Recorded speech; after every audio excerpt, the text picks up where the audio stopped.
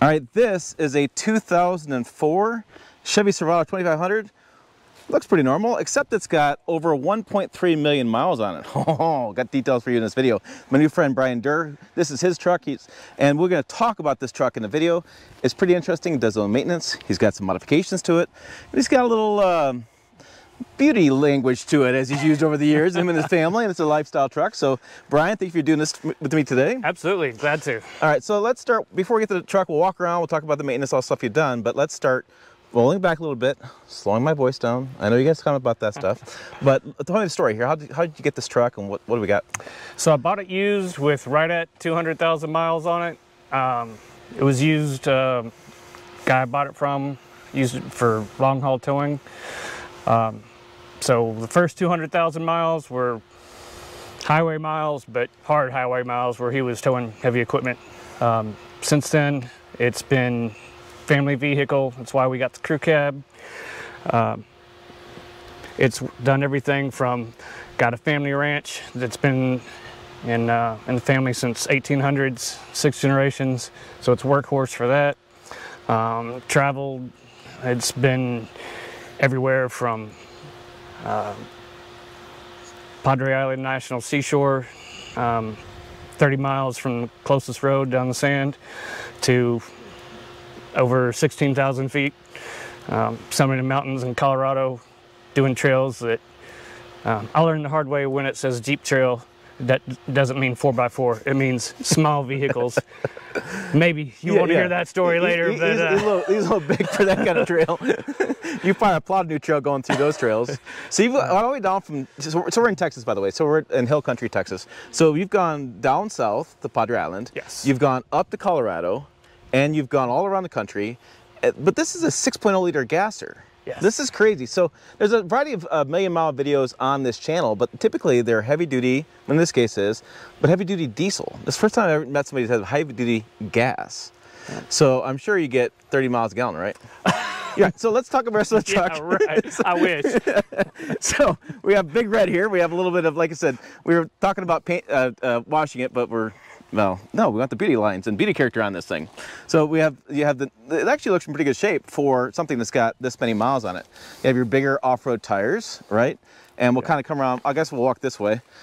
So this looks like aftermarket. This is something you changed out? Yes, put one-piece headlights on it. Okay.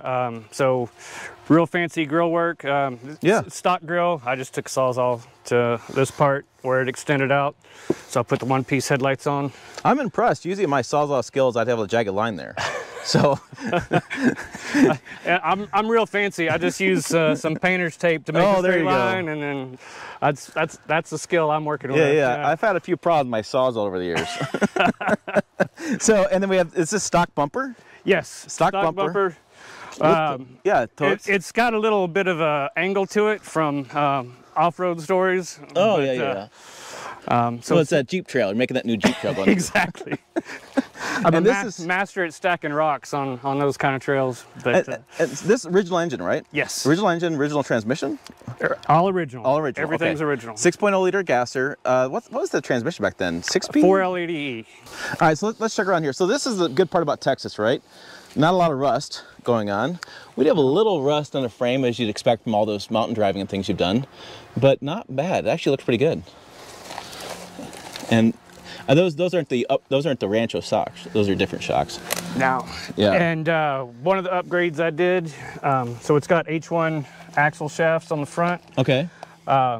So the big thing with that, and I don't remember the exact degrees, but stock axle shafts, the CV joints, I believe it was 23 or 27 degrees of flex. This has around 40 degrees of flex. So for all you people out there wanting to do a solid axle swap, look at H1 axle shafts. Okay. Yeah, I'm in. A lot of times guys will snap tie rod ends, do different things to these trucks, but upgrading the shafts. So coming on the side, we have a little beauty mark, it's character. Actually, I was telling him before we started shooting here, if you look down this body line here, it's actually pretty straight and pretty square. I mean, there's not a lot of damage to it. So you'd expect with older trucks like this, a lot more damage, beauty marks, especially in the country you live, going through different trails and things. But this looks pretty good. So we'll come around the sides. Got to have our tow hitch always installed. And then I was gonna check. Let me check this other side. I want to look at the suspension real fast on this recorder done. So, okay. So not the frame. You know, I mean, the frame looks like it's held up pretty decent. Of course, all the coating's off of that at this point in its life. Everything's fine in the fenders. Yeah, looks like. I mean, it still runs and drives really well, right? So Absolutely. Don't have any problem with that. Yeah, the rear suspension, I unfortunately couldn't upgrade as much as I wanted to for all the off-roading that I like to do, because like I mentioned, it's still a workhorse for the family ranch. So it still does a lot of heavy towing. So the only modification to the rear suspension is 4-inch lift box. Okay. 4-inch lift box on the rear, and it's interesting because, like I said, you're over the odometer flipped over, so we have, it says 281, but we have some bigger off-road tires, and there's mathematical math involved. We're calling it 1.3. Just go with this on this one. But you still tow with this. Absolutely. At this age. How's it tow? Tow's great. Now, I'm not going to talk about gas mileage. A gasser that gets good gas mileage towing? No. With my small trailer, I get about 8 miles a gallon. My 24-footer, when it's loaded down, looking at 4 to 5 miles a gallon. Sure, we're passing everything except the gas station. Yeah. Good thing we're in Texas. Lots of gas stations. So yeah, so I mean, it's interesting to see the older trucks still towing, still doing the job, and we have all these modern trucks, all this towing technology with them, but this guy still does it. And so looking around the sides, again, a little beauty mark, but not bad. I mean, really, like I said, I would expect a lot more damage and dents with how many miles you put on it, driving this thing around. This was... oh yeah, tell me the good story. If it's not a good story, make it up, tell me a better story. No, this is actually part of a trail. Speaking of the Jeep trails, so I was actually on a really easy part of a trail. When I looked at it on the map, it was looked super easy. Smart Jeep trail. I didn't think anything of it. I'd had fun in Colorado. All the Jeep guys, they'd see me pulling on the trail. They'd tell me, "Oh, you're never gonna make it," and I'd just laugh at them when I got back down and tell them, "Told you so." But this part, it's about 15,000 feet up. The road got real narrow, and it was straight up on one side and straight down about 1,000 feet on the other side. And this is where the small vehicle part comes in handy. Is the road became too narrow for me to keep going on. I started to back up, realized real quick just the geometry of it all. Turning backwards, my wheel was going to fall off the trail real quick. So I had no choice but to go forward, pray. Made it. This is one side of the mountain, and the other side, the tires were hanging off about 3 inches, so I only had about half the tire on the road, and it was literally at least 1,000 feet straight down. So, but we lived to tell the tale. So it's a great story. I told my wife to lean out the door and take a picture. I won't mention the words that she said, but as soon as I said lean out the door when it was 1,000 feet straight down, nah, she wasn't having any part of that. So, but it was fun. It's a great trip. And see, that's when they tell you kids give you gray hair. That stuff gives you the gray hair. That is, holy cow. I've been on some trails in Colorado like that, and that is a long way down.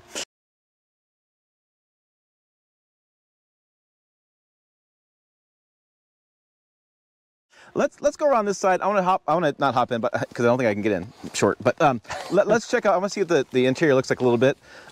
It's not the prettiest truck. It's the prettiest truck out there. If you want a pretty truck, go online and look at all those fancy new pretty trucks. This is a used truck, a work truck. It works for the fire department. He helps out with those guys as well. He hauls with this. He's off-roading with this. This is capital T truck, by the way. So here's what we got going on here. I would say, I got to say, you know, I lived in Michigan for years, and I've seen trucks get really beat up in Michigan in different places. But so I mean, this handle still work. You got a little rub line there, but not bad, really. This is still nice, still working there. Do all the controls still work? They do. All the controls still work. Electronics still work. Imagine that, electronics still work at this age. So, looking at the seats, I mean, this is very typical. I see this all the time, cracked seat. This is my fancy, I pretended like I knew how to do upholstery. Oh, you did, look at that. So, oh, look, fancy there. do not rent me out to reseat your vehicle. No, you increased the resale value by doing that, right? That's exactly. That's exactly why you did that. What's the power seat situation like? Does that work?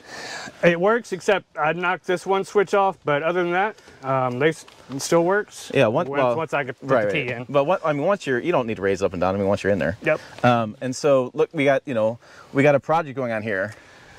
Yeah, I'm working on. It's always a work in progress. Sure. So I'm putting a new headliner in, sound deadener up there. Try to make it a little bit quiet. It's pretty loud as it is. Making it quiet's not going to happen, but every little bit helps. Yeah. I'm sure the kids love that stuff too. Yeah. So steering wheel, original steering wheel and everything. There's not a crack line in there. Well, I got a cover on it. Right? But that still looks pretty good. And then I'm just gonna put my camera in over here. This is, and I mean, typical wear stuff. I mean, the seat shop, done with that. Like I said, a little wash of wax, man. This thing, you wouldn't even believe it is that close to being over 1 million miles on this. And the four-wheel drives all work? Absolutely. What about this auto four-wheel drive? Does that still engage? It does. I don't like to use it personally. I just put it in 4 high when you need it? Yeah, so if I lived up north, it might be something I used a lot. But around here, it kicks in. The only time it kicks in seems to be when I've got my foot on the gas, and I don't want to snap a drive shaft or an axle or something. So the auto four-wheel drive works. I just to play it safe, I'd put it in do it manually. Yeah. I that's a big topic these days with new trucks. A lot of people like the auto four-wheel drive feature because it's, especially when I live in Nebraska, maybe we get some hellacious winter storms. But it's interesting that has been around, that technology, for that long, and it still works. And other automakers, they don't do it. This is a chin rub. Chin rub. So I think Ford does it. Actually, Ford does it. But other Ram people don't do it. If I recall, I'm sure you're gonna correct me in the comments. I think like I said, overall it looks pretty good. I mean, I don't. I'm just still mystified by how much wear that I expect more wear and tear in this thing, and they're just not. The only electronics piece missing is I went to replace the radio. I wanted to put a nice high-tech radio so I could hook my phone up to it. Oh, yeah. Learned the hard way, and I still haven't. Like I said, it's a work in progress, so I need to look up the wiring diagrams. Maybe somebody out there in YouTube land can tell me what I need to do. Put in the comments. When I put my fancy new radio in, the truck wouldn't start. So it's tied into the ECU somehow. I took the new radio out, runs fine. So I know the wiring, the dinger, when you leave your keys in and it rings a bell, things like that went through the radio. I don't know, somewhere there's some other wires that go through the ECU, obviously. So right now, no radio, but it runs great. Yeah, I'd take a running truck over a radio. I think you made the wise choice. Well, hop in. Let me see how this works, because you're a little taller than I am. So, and you grab the steering wheel every time. Yes. And the steering wheel's fine. Absolutely. Good. Okay. I should mention, so I've got a 4-inch lift on the back, but it's a 6-inch on the front. Okay. And when I tell people that, they say, "Oh, you've got the California lean going on." No, so if you don't know Silverados, it's basically a leveling kit. Yeah. Doing it that way so it rides level. Yeah. Trucks come from factory with a rake on it. So the idea is when you put the weight on it, it makes it level. But you basically just leveled it out. Right. Yeah. That's how stuff works, folks. That's how it works. All right, let's fire her up. As we it would help if I had keys. Yes, keys. Keys would be good. Keys are good.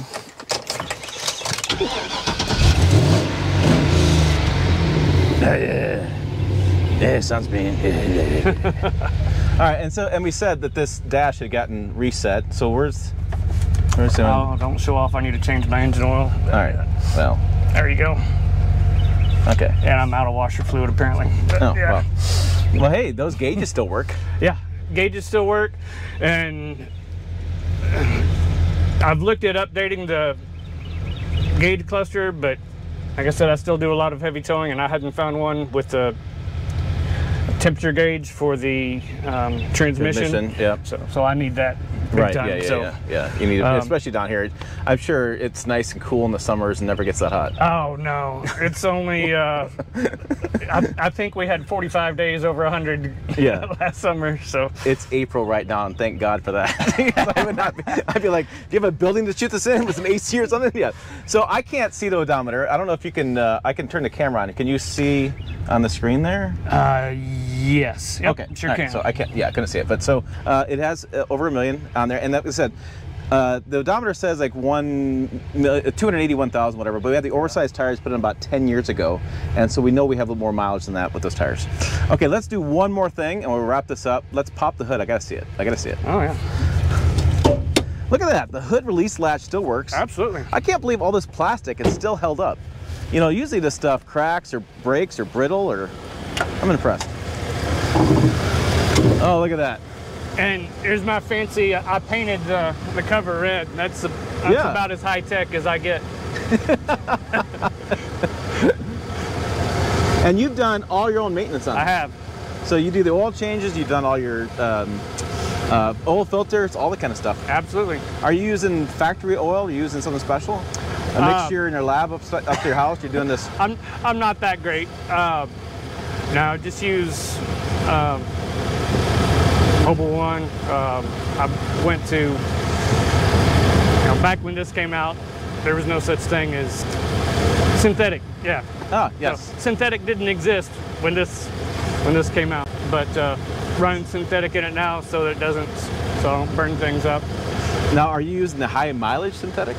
I am. Oh, I would imagine you would. I think you apply for that high mileage. And again, you've had no transmission issues, no slippage of transmission. It's been a good transmission. A lot of people really like this. And the 6-liter V8, it's interesting. Again, most times it's Duramax for these million-mile trucks. Now, how many leaves add horsepower? It doesn't add horsepower. It's the torque. So it helps with the towing and the aerodynamics. Ah, yes, yes. I'm not a physicist, so I can't explain it all. No, but, it totally makes sense to me. No cooling issues, no transmission. This is incredible. Look at that, a well-maintained truck. You maintain it, it lasts. Yep. That's shocking. I'm stunned. The only thing, the biggest thing I've had to do, I did have to replace the flywheel. That's okay. But so fuse box, everything's fine. Yep. No problem there. So you replace one flywheel and spend a bunch of time behind the wheel. That's it. It's good stuff. All right, there you go. All right, for more on this channel, check the videos up over here. I think they're on that side. Anyways, I'll put more million-mile videos in a playlist over here. Check those things out. Make sure you follow along and put comments down below to figure the radio thing out. Don't follow the comments. I'll monitor them. You haters, I see you. All right, so for more, check out the website as well, freedomtrucktalk.com. As always, thanks for watching. We will see you down the road.